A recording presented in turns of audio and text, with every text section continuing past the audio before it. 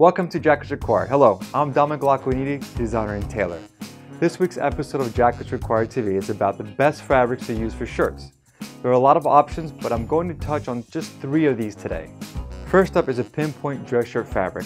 It uses a fine yarn and a tighter weave. It is more formal than Oxford cloth, but less formal than others. This fabric is great because it is not transparent at all, and it's typically a nice thickness as well, so it lays nicely.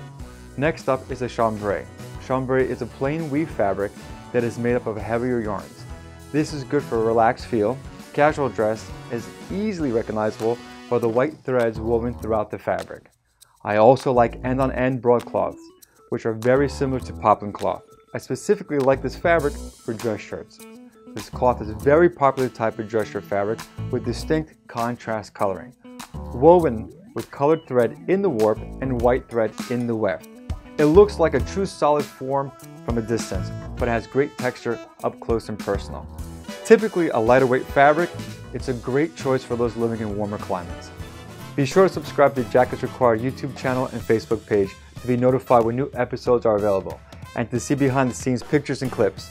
Share with your stylish and style challenged friends, and be sure to let me know if you have any specific questions or topics you'd like to see here in this series. Thanks for watching.